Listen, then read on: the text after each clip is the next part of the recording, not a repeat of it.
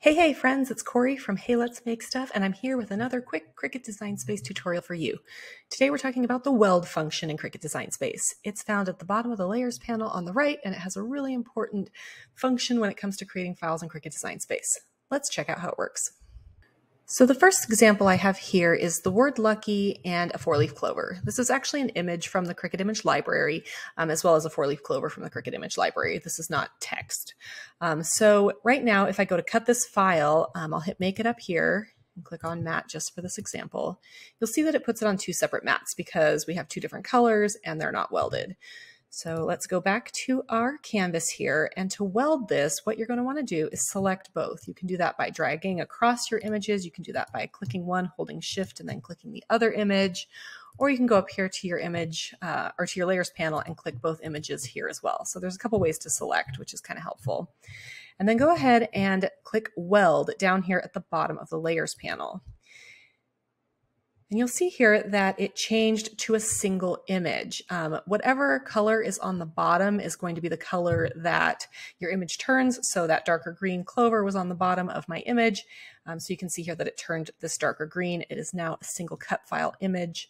It's over here under just weld result. You won't see the individual images here anymore. And then if you click make it, and then go here, you'll see that it's all on one single mat.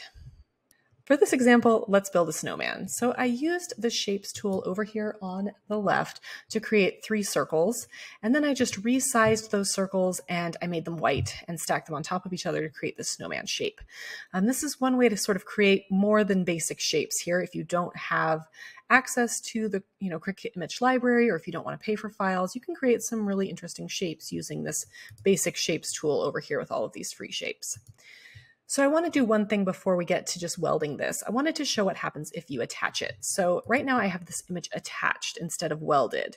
You may think, hey, this looks good. I've got a snowman. I'm going to make it. So if you go over here to make it, and you see here that it will actually cut these individual lines, and you'll have 3 pieces of your snowman. And I don't think this is what you actually want. It will probably actually cut this back line here too, and you'll end up with these center images cut out, these sort of eye-shaped center pieces. So you definitely don't want to do this. This is why we don't use attach in this image, but I will link to the video about using attach in Cricut Design Space for the applications where you might use attach down in the description below. So we have our snowman. So instead of attaching, we can detach it here. Let's select it all, and then let's weld it. So now we have a snowman shape. It's a single image. You can see over here under the weld result, it's just a single image. And when you go to make it, it will be a single image on your mat. For this final example, I want to talk about using script fonts or other overlapping text. A lot of crafters will go ahead and cut this as is, which means that each of these letters will cut individually, and often you'll end up with really chewed up materials here where the letters overlap. But there has been a recent development in Cricut Design Space, so you actually don't need to weld this text. You needed to every other time up until now, but with the most recent update, it will actually weld all text for you. So if I have this word here, all of these letters overlap.